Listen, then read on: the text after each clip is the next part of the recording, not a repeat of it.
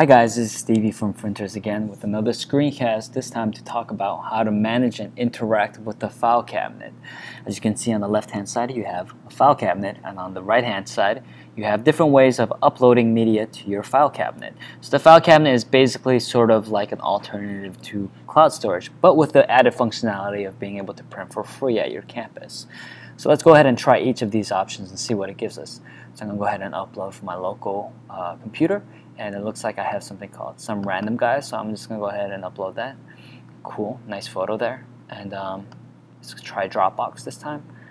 It says that we have to send it to Dropbox, which seems like a reasonable request. So I'm going to go ahead and log in. Cool, and I have some other photo. Upload that. Cool. And as you can see, there are kind of added functionalities here: print, download, delete, and it also gives us some details about what I've just uploaded, such as the date and the type of the file. It's a JPEG over here, and the size of the file.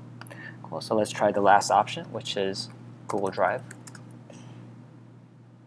and select.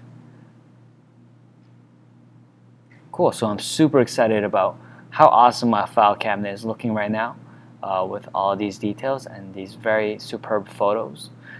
And basically what you want to do when you go ahead and try to print is you're going to press this print button, and you get a choice between banner paper and clean paper. We'll go into a little bit more about that in a bit later, but currently the system is that you get to print 100 free pages with a little banner on the bottom.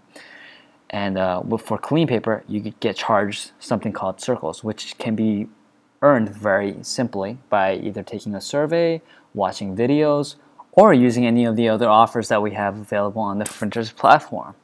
Now, the banner paper is going to give you a little banner like I said before, and on the clean paper, it's exactly what it sounds like, clean paper, but in this case you didn't pay to print.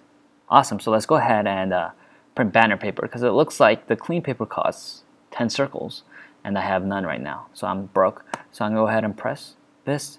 And we're going to go into a little bit more detail about how to actually retrieve your document at the printing station in another screencast. But basically this thing called the print queue over here basically means that these are the documents that are ready to be printed.